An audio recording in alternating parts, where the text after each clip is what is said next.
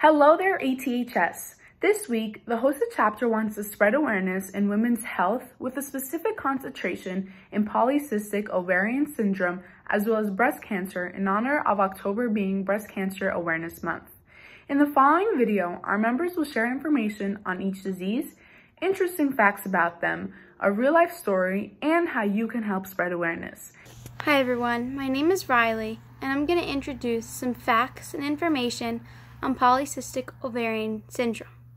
In short, PCOS is a hormonal disorder which causes enlarged ovaries with small cysts, which are fluid-filled sacs, on the outer edge of the ovary. The causes of polycystic ovarian syndrome aren't truly known, but may involve a combination of genetic and environmental factors.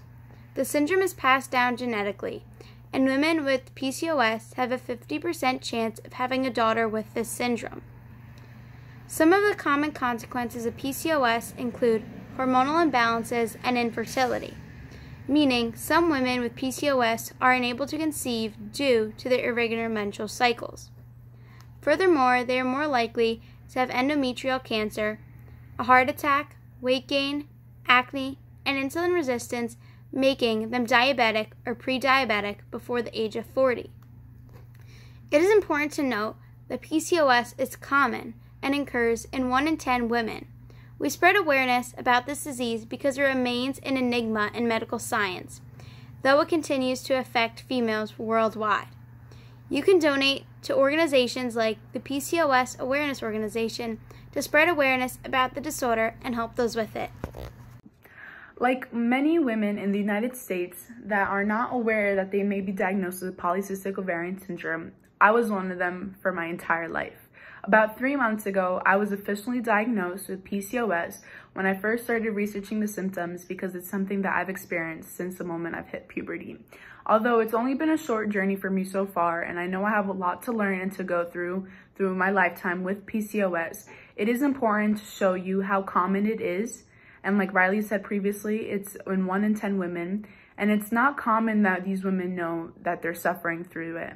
So for this reason, we like to spread awareness. Make sure you do your self-examinations, check yourself out, read about what is so common about PCOS, and figure if you need help or if you need to discuss with a physician.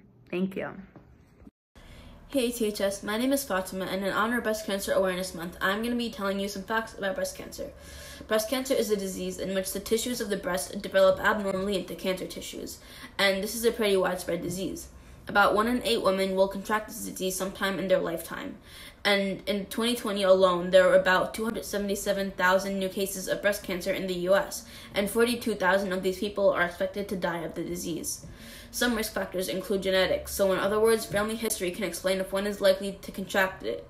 Environmental factors that may increase one's chances include alcohol intake and smoking. If you have any breast pains or feel a lump in the area when conducting a self-examination, notify a physician.